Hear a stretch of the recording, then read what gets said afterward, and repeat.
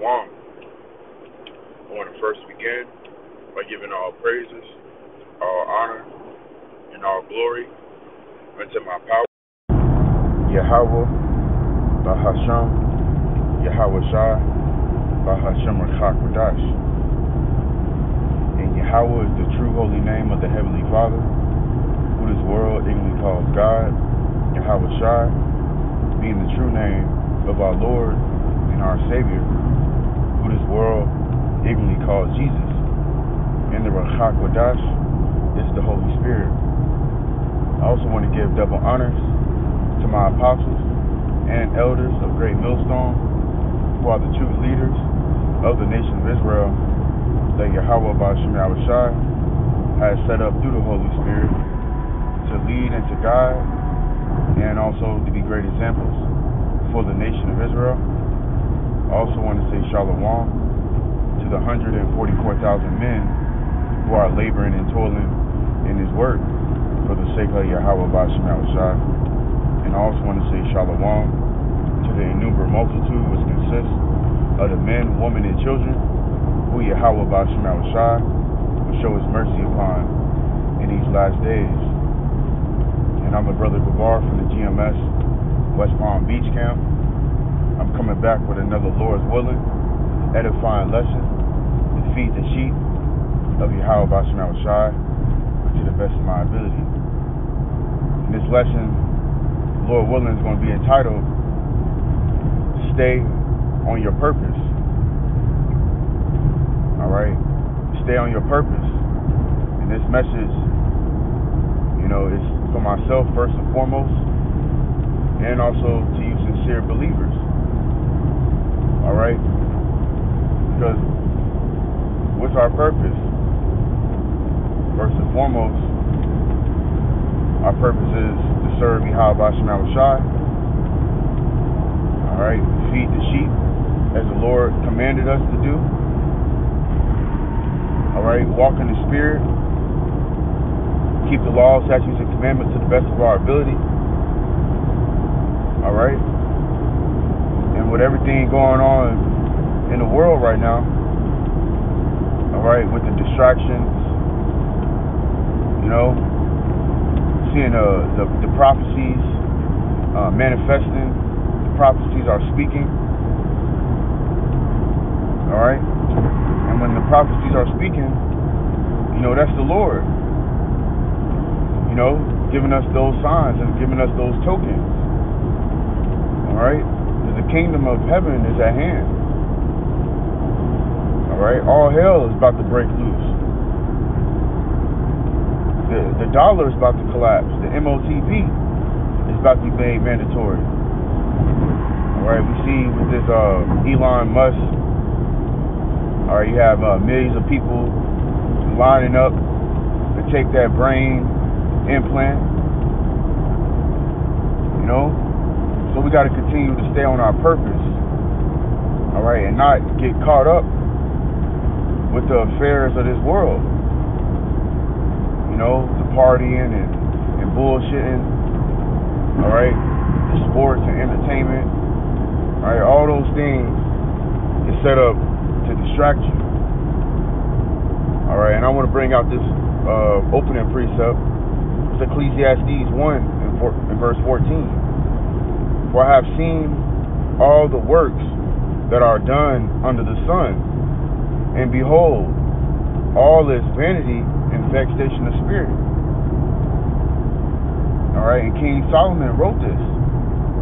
Alright, and if you can receive that through the Spirit, King Solomon is Yahweh Shai in the reincarnation. Alright, and the Lord says, all is vanity and vexation of spirit. Hey, and the only thing that matters is this truth. Alright? Our job don't mean nothing. How much money that you have don't mean anything. What type of car that you drive don't mean anything. How big your house is don't mean anything. Who won the Lakers versus versus the New York Knicks, using that for example, that don't matter. How much points Kobe Bryant scored, who the greatest basketball player of all time, that conversation, none of that shit matters. Only thing matters is just truth, man. You know, and I'm bringing that, you know, saying this through the Spirit because, you know, for my occupation, all right, I'm a barber. And, you know, the talk that you hear in the barbershop, man, is, you know, is truly vexing, man.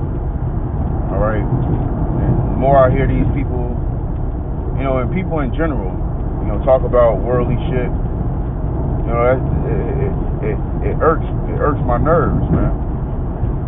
All right? Can't wait until Yahweh Shema Shai destroy this place. Can't wait till Yahweh Shema Shai to collapse this fucking economy.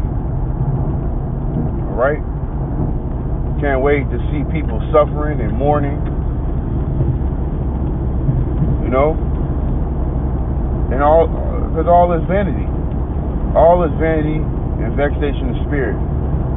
Nobody talks about, you know, the Bible. Nobody wants to talk about the scriptures. Nobody wants to talk about World War III, which is right in you people's face, because World War III has already began. All right? It just haven't made it over here to the Americas, but it's getting ready to. All right, the different nations: China, Russia, Iran, North Korea. All these different countries are in that spirit of war. When you come over here to America, these people only worry about bullshit. You know? So us that's of the hopeful elect, alright, we waiting for the destruction. We waiting for these prophecies, you know, to fully manifest. Alright? The famine of food, the famine of the word, the chaos in the streets, right? But going back, you know, to the title of this lesson, you know, stand on your purpose. All right? And as it says in the scriptures, let's get that really quick.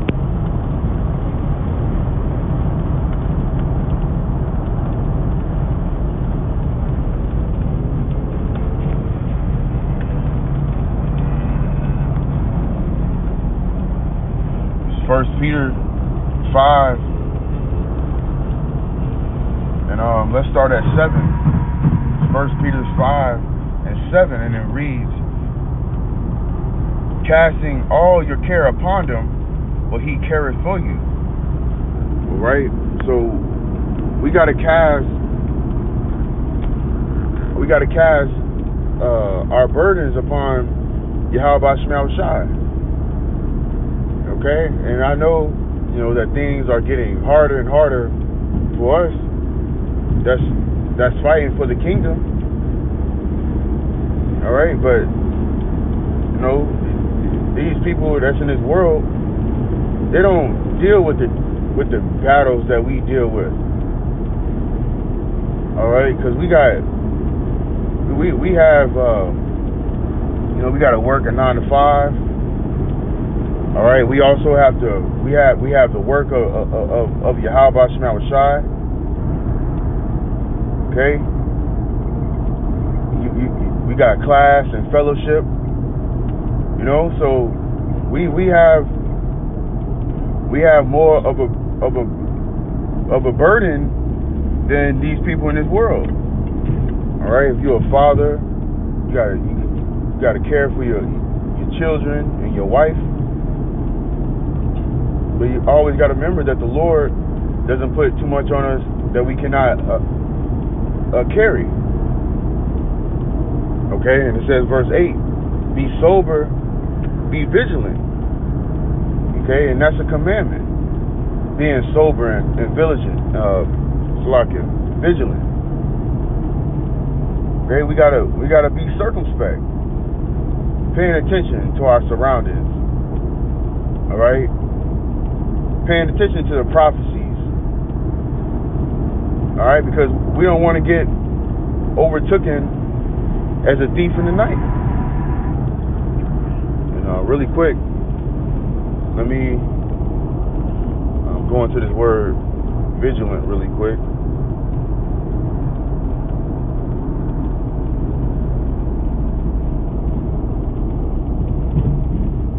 Vigilant. Alright, so this is vigilant. It says, keeping careful watch for possible danger or difficulties. Okay, and that's our job as watchmen. Okay, because what we're really looking out for is for our nation, the nation of Israel, which consists of you so-called blacks, Hispanics, and Native Americans. But we understand, according to biblical prophecy, that 2/3 of our people, they're not going to repent. They're not going to take heed unto the warning. So really, we're watching out for the elect, because that's who the Lord is concerned with.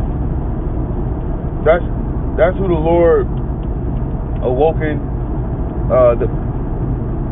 has woken up to the truth. All right, Matthew 13th chapter, if I'm not mistaken. Blessed are your eyes for they see, and your ears for they hear. So we're watching out for the elect of the nation of Israel. We're going back to 1 Peter 5:8. Be sober, be vigilant, because your adversary, the devil, as a roaring lion, walketh about, seeking whom he may devour. Okay, and as we continue to get closer and closer to the end of Esau Edom's world, his rulership, it's going to get harder. The fight, the battle is going to get harder. All right, the race to the finish line is going to get harder. So we got to stay locked into our purpose. All right, which is this truth, man. All right, the closer we get to the kingdom, man, the more and more that we got to continue to separate and be holy, which means separate from this world. Okay, and that's growth. All right, we got to continue to grow. Speaking first and foremost to myself. All right, the only way we're going to continue to grow is if we keep detaching from this world. All right, staying away from these wicked people, because they got demons on them. All right, let's read this one more time. 1 Peter 5:8.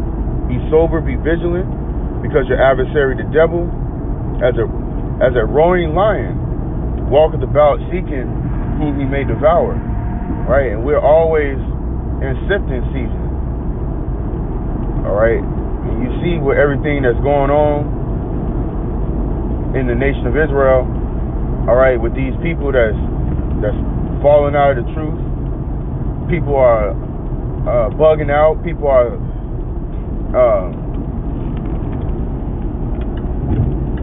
not sticking into the doctrine.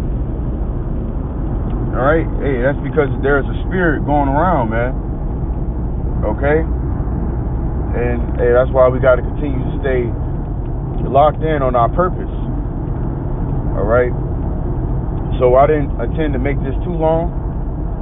I just wanted to speak on that while the spirit was on me. All right, and as you know, the apostles and elders always say, you know, you got to strike while the iron is hot. So I'm gonna wrap it up with that. Again, I pray that this lesson was edifying unto the hopeful elect. And I pray that this lesson was exhorting to at least one of Yahweh Shema Shah sheep. So I'm going to close out by giving all praises, all honor, and all glory unto my power, Yahweh, Bahasham, Yahweh Shai, Bahasham Rakak Wadash. I want to give double honors unto my apostles and elders of Great Millstone, who are the true leaders of the nation of Israel, that Yahweh Bahasham Yahweh Shai has set up through the Holy Spirit to lead and to guide, and also to be great examples for the nation of Israel. I also want to say shalom to the 144,000 men who are laboring and toiling in his work for the sake of Yahweh Bahasham Yahweh Shai.